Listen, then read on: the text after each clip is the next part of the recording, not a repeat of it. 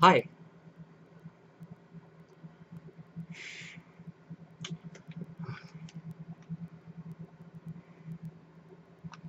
So today we're going to talk about something where really the only audience for this particular video might be the gay community. The gay community that's very experienced within gay meccas, social enclaves, things like the Castro, Boys Town, WeHo, West Hollywood, Hillcrest District, things like that, Tower District, whatever. The reason why I say experienced or seasoned is because the topic is going to really bring in energy that is going to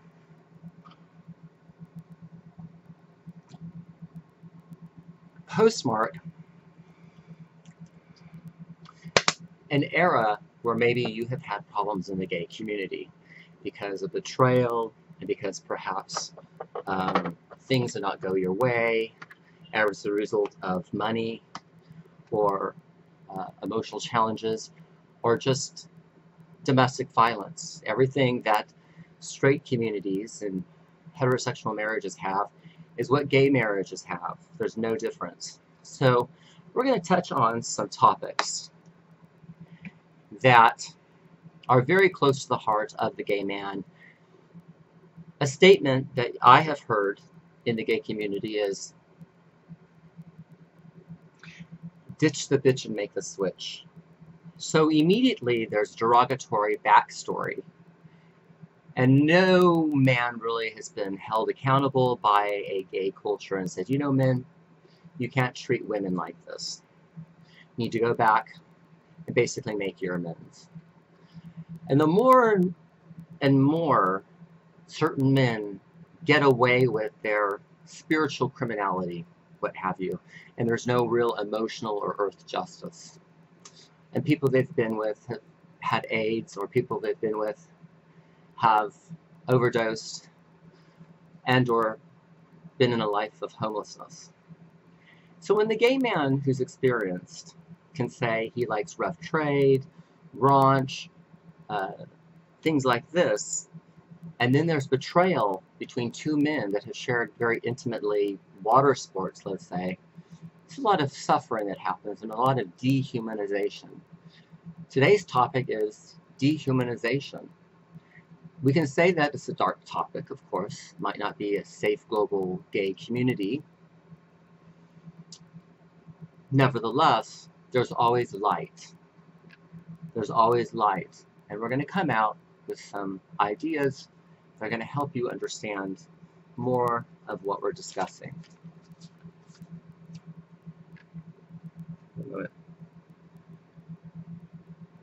Some of the things that can hurt the gay man are this, as follows. One moment, please.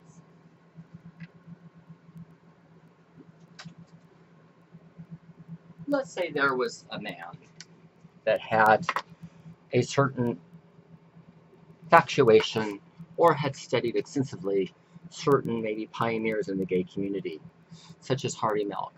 He worked as a public administrator in San Francisco and was assassinated for being gay. So let's say a man was on a date, a man that has overcome obstacles, such as drug abuse, and says, one of my heroes is Harvey Milk. So the next date, the person came over, and you know the thing that says milk, the other person, so now we have, you know, connection, and cuts out a little Harvey and says, here you go, and here's a picture of Harvey Milk, your hero, and I'm glad to date you. That happened to a man, and then after the relationship, the other man who had gifted the man with this had broken up with the man and said, you know, you're not worth it. No bang for my buck, no juice for my squeeze. So things that maybe the person had written to the person would be, Tyler, I love you. Things like that. Or made a little diagram to show you how sweet one is. My lover boy, you did not have to ask me if you had thoughts of maybe doing something, because whatever. So that's all. And people think they're superior in their action, and that is the way that they promote themselves to be the stabilizing force in environments. They use lies, and they get their rocks off on popping people's balloons, and maybe, you know, after saying, here's a thing for you as your role model is Harvey Milk, you know, but yet I'm going to break up with you. It's like, I love you, and tell me you love me, and I'm going to give you syphilis. So there's this double standard and pig-headedness and hypocrisy and just being a joker. And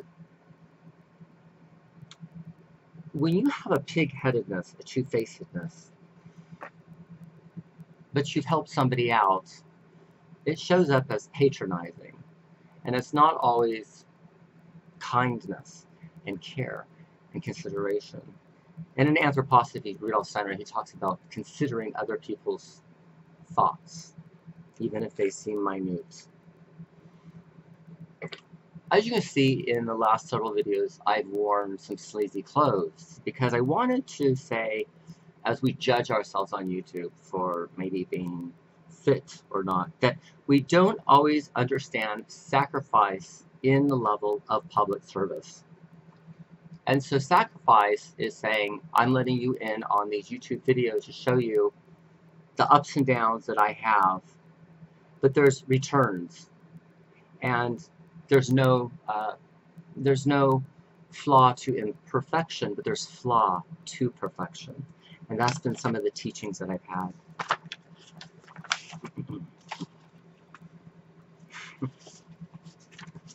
So, however men will betray one another, that will probably be up to your own sweet destiny. And I believe in suggestive destiny. And so when you love in vanity, and you know that about yourself, and you come to terms with saying, you know, this man is an amazing man, why does he lie to me? You have to go right into the research laboratory of why you say you're so self-important as a man, and what you bring other men as far as the mental capacity, and to be willing to be known in the midst of men's confused social alchemy. And so I've gone between transgender, being female and being male. And I wanted to put that out there in my psychological masculinity, because that can be very dehumanized, pardon me. And because of the betrayal and the cheating culture. When somebody betrays you and maybe your psychological masculinity or something, and it justifies hurting them back, you already have a problem. You have not been a loving person in the relationship, and that's something that hurts another person. When you empower yourself, you also have to surrender your own vain thinking to mark it up. So sharing sleazy clothes or sharing a role model and telling you I've been rejected because of manic depression, you can see that real men of rough trade wouldn't be dehumanizing me because they have nothing to lose. Real men that are rough trade I'm talking about, that are in the streets. So this points us into a very direction as the collective gay male soul. How do we address the scandal of homelessness, saying that homelessness is okay when there's diseases? How at the heart do you get reattached to the right things?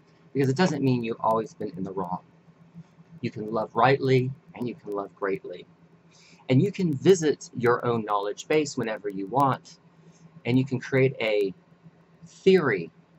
I have one friend from Sri Lanka, and she says it's CSS, constant scowl syndrome, when people just have scowls on their face all the time.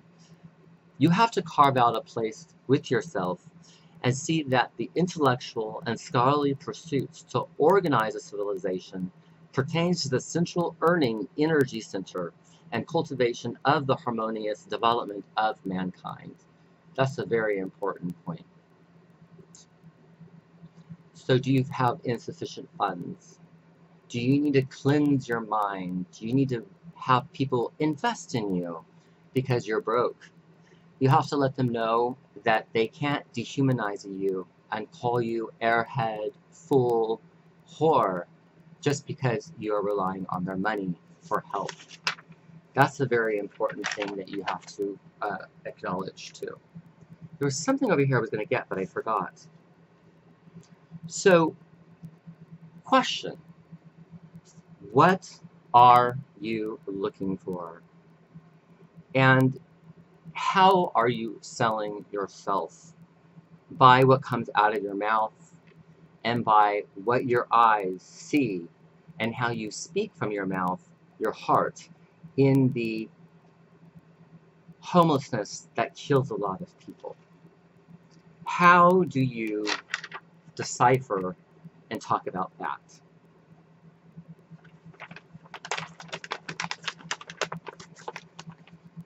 You know, the philosopher has always asked, Plato, Aristotle, why does man exist? For what purpose?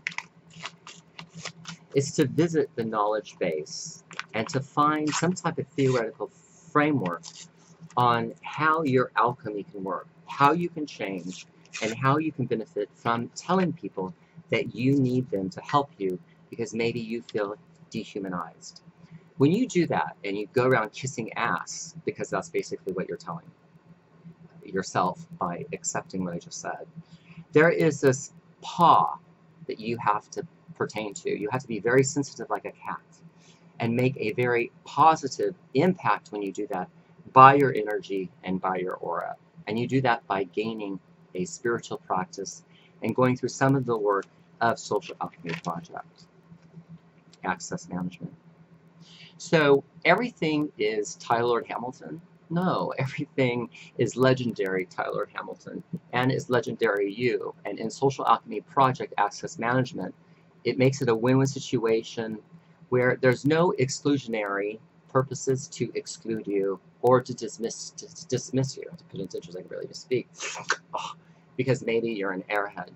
Social Alchemy Project has the justice destiny, and that is you are love. So Social Alchemy Project Access Management, in this talk of humanization and humanizing things, not dehumanizing things, we take the plethora of each man's experience and ask him to begin to take an introspective look, honest inquiry of why he feels that he is self-important. Yet, he allows himself to be dehumanized. If it's by manipulation, he can do that and get to where he needs to be or wants to be.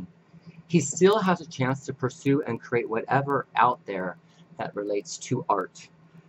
But has he successfully done that? Where it's made profits and it's made a living. So that will show us a feeling and an eagerness to be faithful to the collective, the fathers, the sons, the humane life sustainability of family, social justice, global networking through technology. We don't have to catastrophize everything, but we can say that by chance, there's freedom, and we put our money where our hearts are telling us to put our money. Nothing ever works good enough for people, right? People want perfection. They are critical. And they will dehumanize if you show them something they resent in themselves. And you're showing it within yourself. So you want people to need a business person and to be able to talk to you and not disrespect you for whatever they think is not everything legendary, blank, blank, blank, your first, third, and second name. That's really beautiful. That is really beautiful.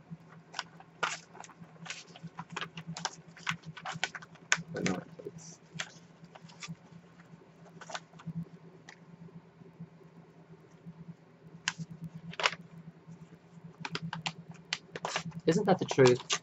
People catastrophize things because they've been dehumanized, and they see the dark and the shadow and the gloomy, and they need to rise and see the light in themselves, and not only pertain themselves to the light when it suits them, but to benefit for the light for other people, and to put an end to the facade and the charade, and not let the pain of seeing yourself sting you anymore.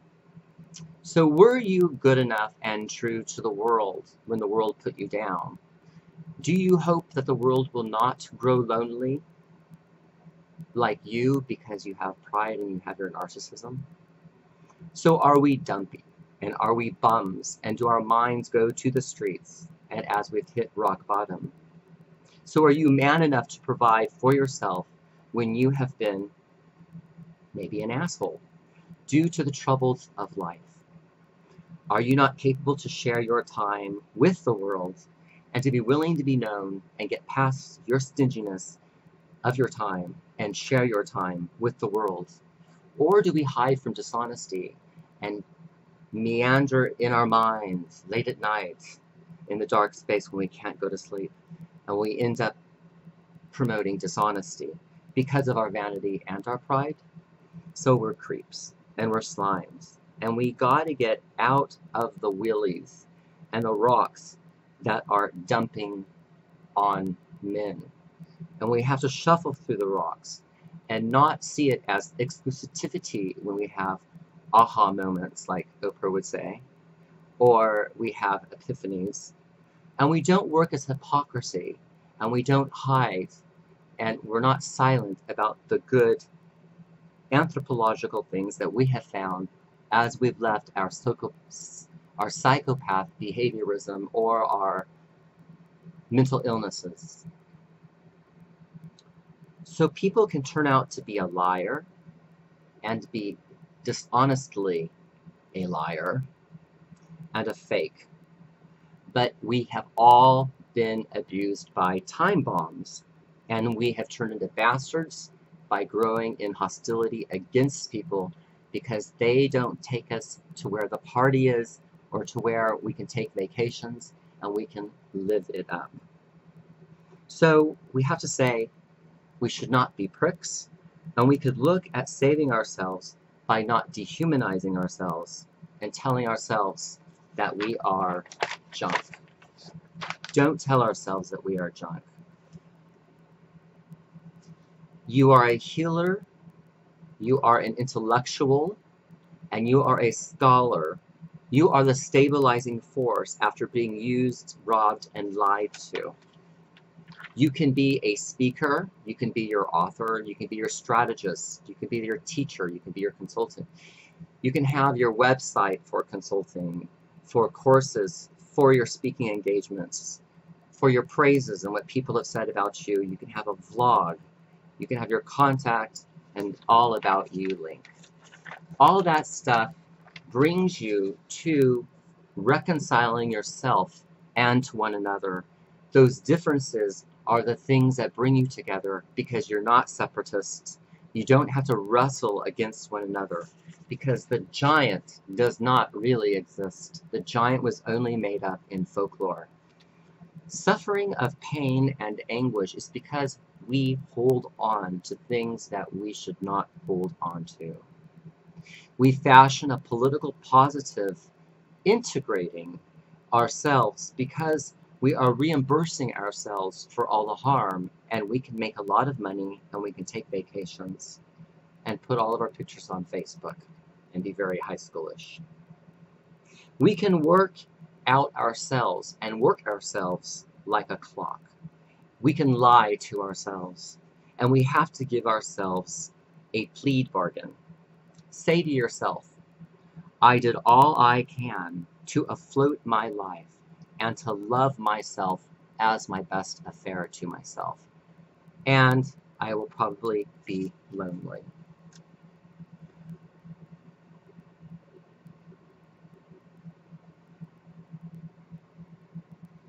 I'm going to stop at that. And I'm going to just let you know that you are free to have your own awareness workshops with Social Alchemy Project, please contact us. There's going to be products coming along.